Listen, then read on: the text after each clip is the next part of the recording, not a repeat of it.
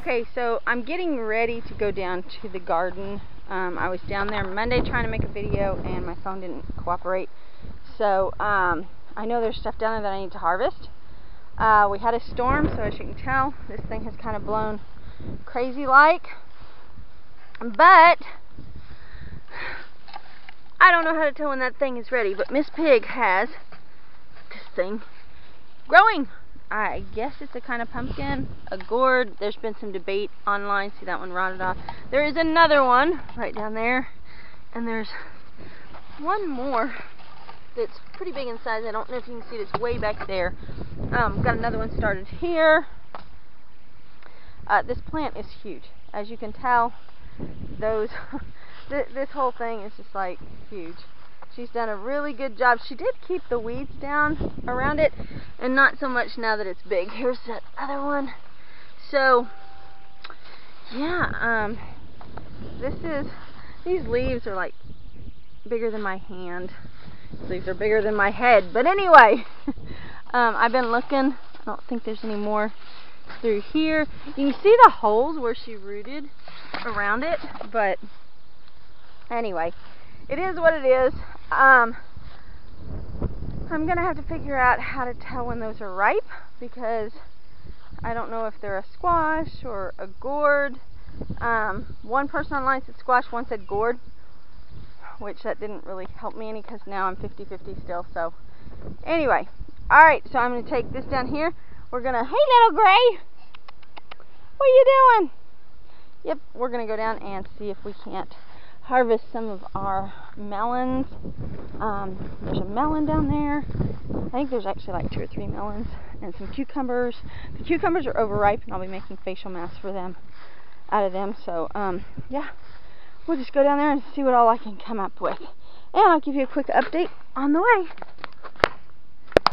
Okay, so we're at the garden. I put my crate down. I decided I'm going to show you before I go to taking things off. Here's the onions.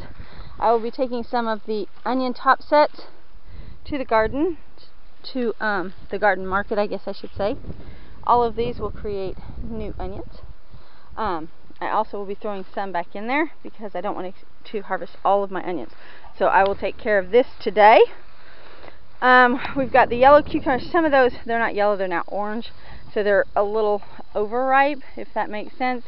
So we won't be taking those to the farmer's market. We'll be making face masks out of those. Our little cantaloupe here, it's just growing like a bad weed. That's good, I love cantaloupe. And look at our tomatoes. We have one little green one right there. They said if those black tomatoes grow that they're a little small like that, so who knows, maybe that will. Look at our basil. Oh, I walked into a spider web. Look at our basil.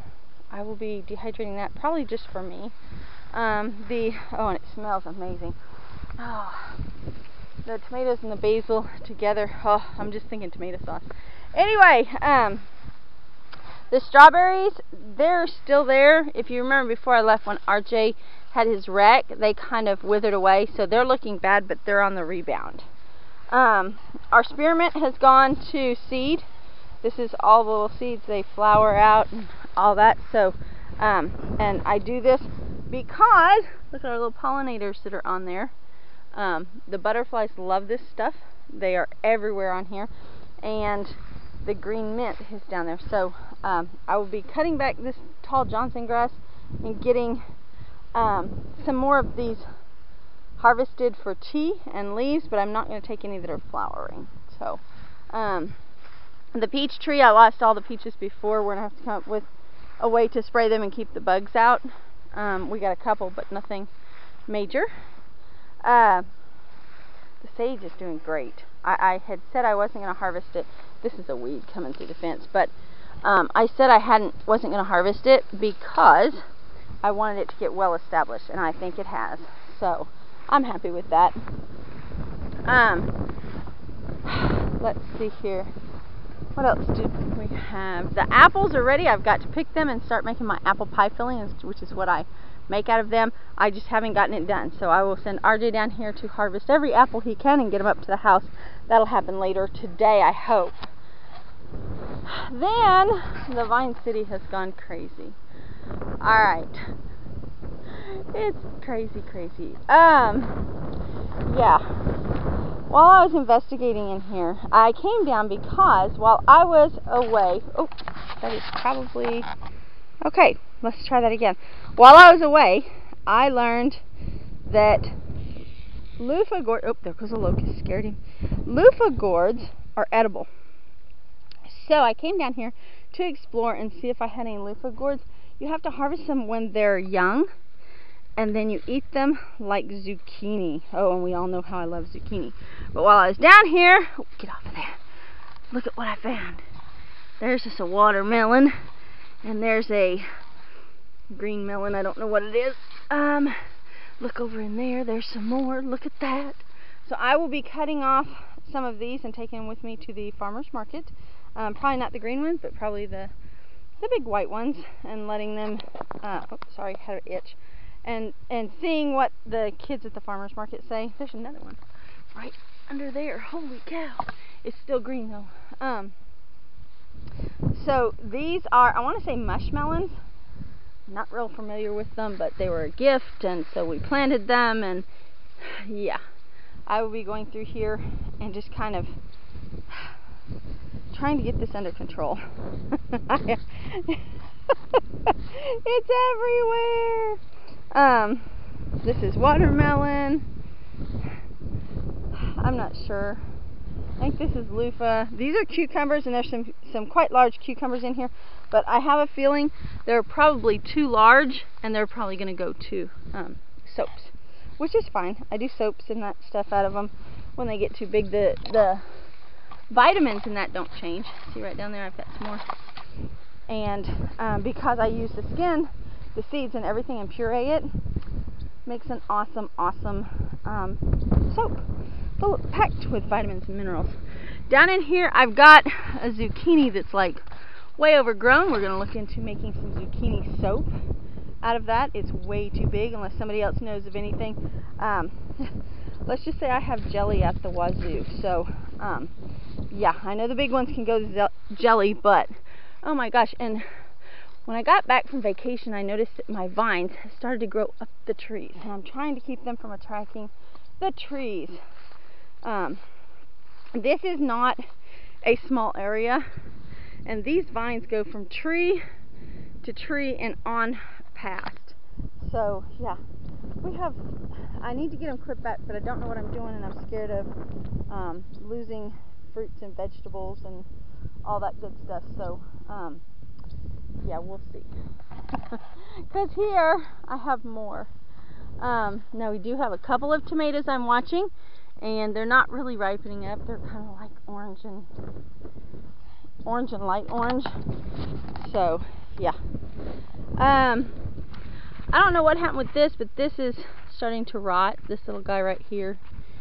But there is, let's pull him off. See, I don't know, I wasn't home, so, but I do have some more squashes down there. Over there, I guess there's zucchini on that plant. Those are zucchini, I'm pretty sure. And these are my acorn squash. Look at that. Look at those down there. So I'm going to go through and harvest all of these. Those that are too big will go to soaps and stuff. The strawberries, as you can tell, the guys did not mow while I was gone. So this is almost 2 weeks worth of not mowing. And it's pretty bad. So we're going to get out here this evening when I get home from the farmer's market, and we're going to reclaim this area. Yeah, this is the strawberry bed that I'm sneaking up on. Most of it is outside the strawberries, but some of it is not. So we will be weeding this and getting them back under control. It's amazing what a week to 10 days does to throw you off in the garden. Just saying, it gets crazy. So yeah, we will definitely be getting, and I don't even know where the blackberries and the elderberry bush is down here, so we'll have to look. I have more vines going up the trees. They're just everywhere. So yeah, I guess I'm gonna have to, oh my gosh, look at this. Look at this. They're little grabby things. They're grabbing onto my trees. Oh my goodness, I don't even know where it came from. There we go. I guess it goes underneath the tree. There we go. But anyway, we will reclaim some of this, and I probably am going to start taking off some of this vine that goes out here, just because I can't handle it very well. I've got to keep it out of the trees. I don't see a lot of fruit or flowers on it, so pretty much I'm going to slowly just kind of pick up and trim, and hopefully not cost myself too much, you know, because like this right here isn't producing anything but more vine. And so I'm pretty sure if I clip that off, I'm not going to hurt the vine. So that's what's going to happen. We're not going to clip anything that's got flowers, that kind of stuff. So we'll see. So far I haven't gotten any loofah gourds, and if you remember, I really wasn't worried because I thought that in the fall they would freeze off. And then the lady told me, oh, you can eat them when they're young, just like zucchini. So yeah, we will be testing that theory if I can find any. So I'm going to try and get some of this under control, see what I've got to harvest, and I'm going to get my garden back under control. Ready for the farmer's market today. Talk to you guys later. Bye. Okay, I'm back. I forgot to show you guys the climbing spinach. This stuff has gone everywhere, and it's actually looped back up on itself. So I'm just going to loop it right over there, and look at this beautiful spinach.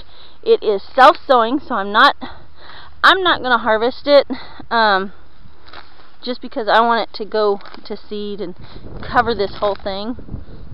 But I am going to get out here and weed this, because believe it or not, there's still little bitty ones that haven't taken off. And see, this one right here, and it's already producing the little flowers. The flowers produce the seeds, I'm sure.